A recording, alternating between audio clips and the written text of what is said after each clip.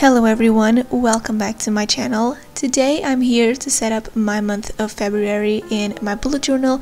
This time I'm trying a lot of different things and I'm very excited to share the theme I did with you.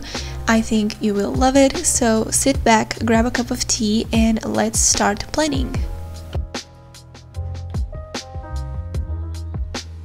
So February is a month where a lot of bullet journalists do light pink themes or themes related to love and hearts and Valentine's Day, and I have been doing pink themes for February since forever, so I decided to break the cycle a little bit and do a deep, vibrant red theme for this month. My biggest inspiration for this theme was this page I saw by Hailey's.bujo on Instagram, because I wanted the main color of the theme to be red and to have some scrapbooking vibes to it, so I thought that doing a vintage scrapbooking old love letters inspired theme would be perfect for this month. And since I don't use red a lot, I actually didn't use red for any theme in 2020. So I decided to do a theme where I would challenge myself and use the color red as the accent color. I paired the red with brown because brown goes well with everything, and I also don't have a lot of red stationery, so I thought that the brown would help a lot in this theme.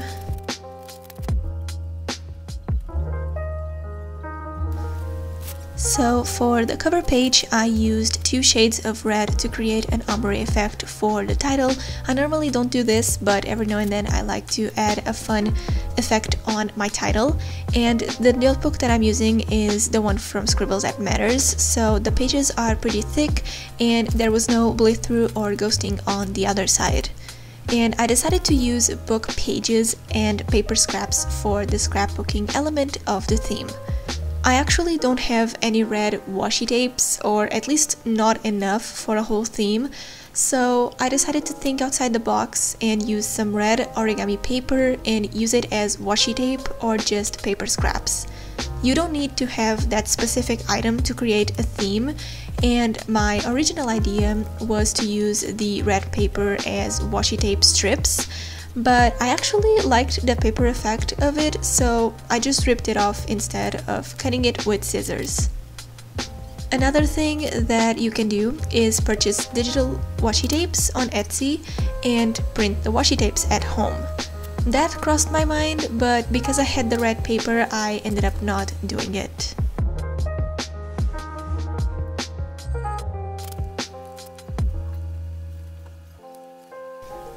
Next to my cover page, I'm doing a mood board, which is also something that I never did in my bullet journal. I've seen Natalie from Blossom Bujo doing this thing on her bullet journal every month, where she just prints a bunch of pictures and she kind of does a mood board, and she also has that on her Patreon. That I decided to try it out just because I wanted a quote page, but I wanted to be able to play around with the papers and the stickers. I printed some pictures from Pinterest when I was brainstorming my theme for February, and I just did whatever I wanted with them in the moment with the stickers to make a big mood board.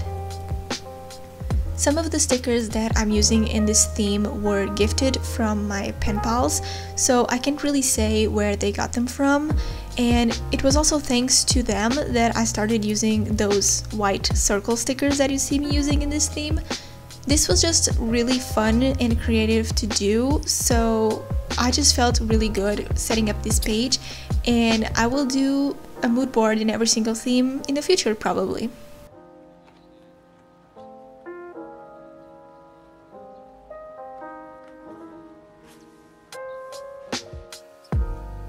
Next up, I have a productivity and mood tracker. I rarely do trackers that are graphs, but I wanted to have a tracker for my productivity and mood, so I just decided to do a graph since it's the easier layout to do, and also to take the advantage of the fact that February is a month with even days. I did 14 days in each graph, and I will just track if my productivity and moods were excellent, okay, or not so great, and I will use 2 different shades of red to distinguish the different things that I'm tracking. Another thing that I have been doing lately is keeping the tracking simple, and then if I want to elaborate more about why my mood was low or I didn't do something that day, I will journal about it. Journaling is something that I started doing more often this year, and it has been great to just put my feelings into my journal. So now I normally just track the things in my bullet journal normally, and then I have a separate journal where I journal about my day or what I did or what I didn't do or how I felt.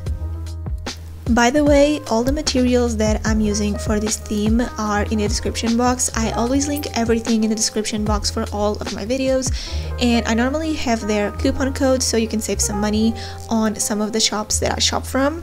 Some of the things I got from the dollar store, so I can't really link them, but most of them I got online. But regardless of that, everything is always listed in the description. And a huge shout out to Gallon and Leather for sending me a brand new pair of scissors. I was ashamed of the scissors that I was using because they were all crusty and had glue everywhere. So it was really nice to have a new pair of scissors to use on these types of scrap projects. Next, I have my expense tracker. You know this page already because I do it every single month. I just write here my expenses for the month, and then at the end I do a review of them so I can see how much money I spent and earned and where my money is going. I find it really helpful to have a physical expense tracker just because I always feel a bit guilty when I spend money on things. So it's nice to see how much money I'm spending, but also how much money I made throughout the month, so I don't feel so guilty. I highly recommend this page if you're trying to save money or if you just started a job or something. It's so important to keep track of your money. I highly recommend this page if you don't have it in your bullet journal. For the scrapbooking portion, I actually bought paper cake plates, I think that's how you call it, from the dollar store, just to have that white paper with little holes that I see everyone using on their pen pals. I finally found something pretty similar to the ones I see online. The only thing is that this one is a lot bigger because it's for a cake. So the curve of the paper is wider, but that doesn't bother me a lot, so I am really happy to have found this. Also, highly recommend searching on the dollar store for different scrap things to use in your buju and pen pals. I have been doing that for the past month before the lockdown here in Portugal, and I have been finding a lot of stuff that I never thought to purchase for my pen pals, but that are amazing, so I highly recommend that as well.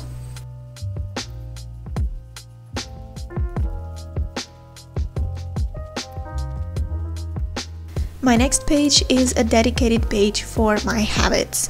Last month I divided my habits between normal daily habits and health related ones, and it worked really well for me, so this time I'm doing that again. On the left page I have my daily habits such as taking my vitamins, my water intake, if I studied that day, if I used my stand-up desk, and if I didn't drink coffee. And then on the right, I have my workout health related habits like stretching, meditating, working out, and just taking a walk.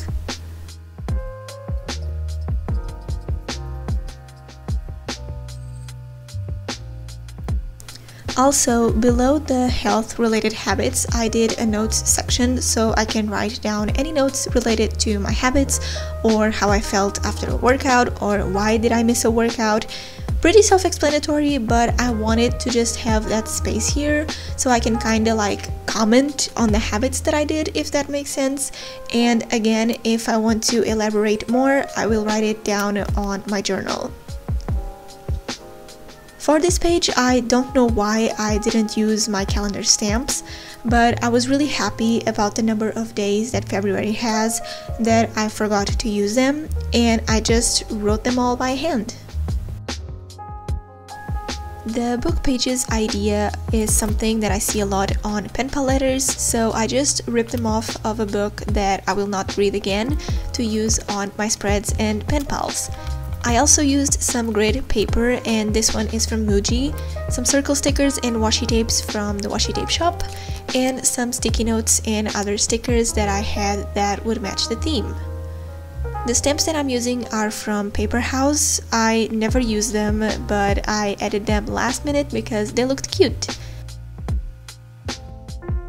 The last spread is the weekly spread, mostly inspired by Haley's page that I showed earlier. I was never the type of person to do a messy layout, and I'm still not, because I had to measure everything before going with the markers. And for a layout like this, I just divide the page into thirds horizontally and in half vertically. So I have 6 spaces on each page, 2 at the top and 3 vertically on each page. And then I just choose which ones are for my days of the week and the ones that are for any decorations. You can do a bunch of different things with this layout, so it's always fun to do it when I'm trying to be creative and to challenge my creativity. I left a lot of white space on the pages because I simply don't like when my pages are too crowded with lines and illustrations, and also because I wanted to have the focus on the illustrations themselves and not on the other aspects of the page, if that makes sense. I ended up adding some vertical dividers at the bottom so it would look a bit better, and I also added the days of the week with the Notebook Therapy alphabet stamps. They were too cute for this theme, but I really liked to have them on the spread. So those were all the pages I did for February. My cat really wanted to participate in the flip through, so I hope you don't mind. I had a lot of fun making this theme. I never did anything like this before or used these many items in my journal, so it was definitely great to try something different. If you watched until this point, leave a push pin emoji in the comments down below, and I'll see you in my real-time setup answering your questions next week. Bye guys!